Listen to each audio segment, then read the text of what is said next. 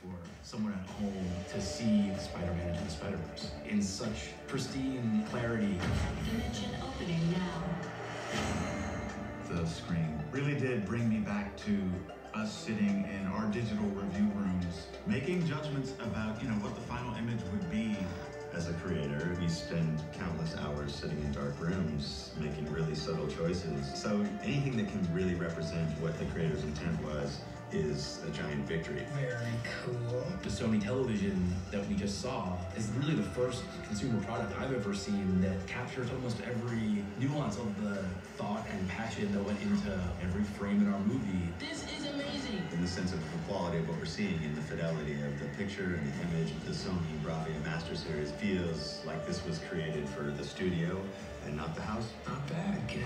What's cool about the Bravia Master Series is that if you freeze any shot, it really looks like a painting. Seeing the demo of the Sony Bravia Master Series today, to see lighting and color and all these elements of our movie represented on screen really makes you feel like your work's in good hands.